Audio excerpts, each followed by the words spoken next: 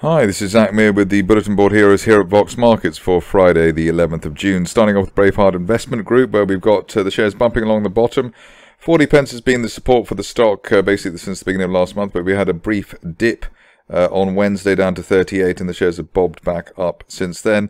We've also got bullish divergence with the lower price low matched by a higher RSI trace, so that does suggest there's some positive momentum building here. We're also in a broadening triangle, which has been in place since the beginning of last month, and while we're above 38 pence, looking towards the top of the triangle at 60 pence as soon as the end of next month. So the main driver there, though, the bullish divergence, which shows hidden positive momentum behind the shares at these lower levels.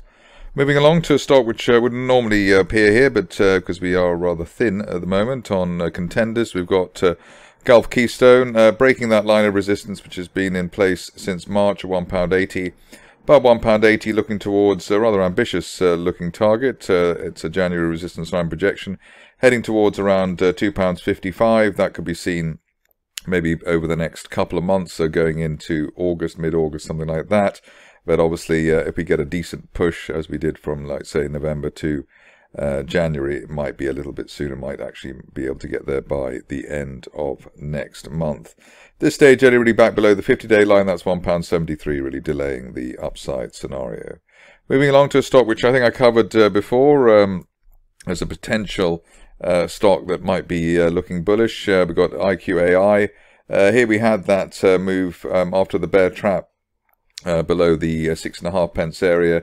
The brief one, sort of 3-4 day bear trap below that level, and that was the sort of the reason for potentially looking at this as a positive scenario. We've had a spike up today towards 11.1 pence, but we've got a broadening triangle top there at 12 pence, which could eventually be hit by the end of next month, especially while there's no end of day close back below the 50-day line, currently at 7.63 pence. So the chance of IQAI finally giving us a decent spike, something which we saw back in November with that vertical move towards 24. So let's see if the shares can deliver again.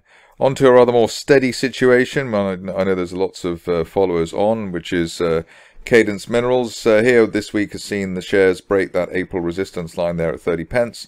And if we can get a decent weekly close above 30 pence today, then we're looking towards the top of the rising trend channel from the beginning of the year up to 40 or 41 pence by the end of next month. Really lucky by the end of this month, but at the moment just going for the end of July at 40 plus, while we hold above 30. At this stage, really back below the 50-day line and the floor of the channel from January at 27 pence, really delaying or questioning the upside scenario.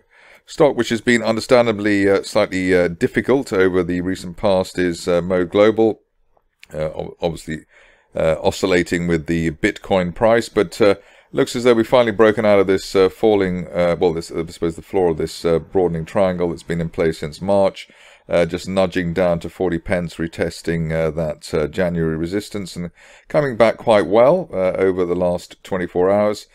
Broken that line of resistance from April in the 20-day moving average at 45, and while we're above that, looking for 60 pence. We've had a lot of false dawns before, so the reason for assuming that this will not be a false dawn, apart from the bear trap from below May support, is the bullish divergence here. So we've got a lower low on the price, but a higher low on the RSI, and that does suggest, as I suggested with another stock here today, that there is hidden bullish activity or bullish momentum behind this situation now. But at least a move back towards the upper 50s or around 60p could be on the cards, and just, I suppose, maintaining a 40 to 60 pence range that we've had of late, apart from those two spikes that we had towards 80 pence earlier in the year. On to Metal Tiger, which is normally good for some technical interest. At the moment, the interest really is the bouncing of the shares off the initial May resistance around 28 pence. Quite a nice bounce today, and also a bounce off the floor of the rising trend channel from the end of February. Top of the channel there, heading towards 38, 39 pence, perhaps as soon as the end of this month, but probably the end of next month for the stock. And if we can get that, then maybe the shares will finally break out of the consolidation that we've had for quite some time. But the overall pattern here, really, the shares finding new support at former resistance around 28 pence, so 28 pence of resistance for last summer in general for the shares. Moving along to a stock which is a sort of a punting favourite, I suppose, Mobility One, and looking as though it's trying to get its act together now. We had that spike towards 60 pence last summer, and it looks as though the shares could head towards the top of the rising trend channel from the end of February, up to 60 pence again, or towards 60 pence again. The upside value will be held above initial June resistance of 40 pence, above 40, looking for 60 on Mobility One, and it looks as though we've got a more steady move to the upside as compared to what we saw last year. Novasit is next, and let's see where we are on this situation, sort of going back and back and back on this stock. We're obviously looking at the old August-September support area for the shares near to £3. On this occasion, we might get away with the stock not having to get down to £3, but the very slow volatility that we've had after the gap down suggests that perhaps the shares are building a base, and there's also bullish divergence of the lower price lows but higher RSI lows over the last month or so. Does suggest that there is accumulation going on there. We've also broken a resistance line there from last month versus today's low around £3.36 and above 3.36. Looking to perhaps fill that gap, the top of that gap there at 4.03 over the next few weeks, perhaps by the end of this month, but only while we hold above the mid 330s for Novasit. Stock which I looked at already this week, but it's worth a repeat given the lack of contenders that we have.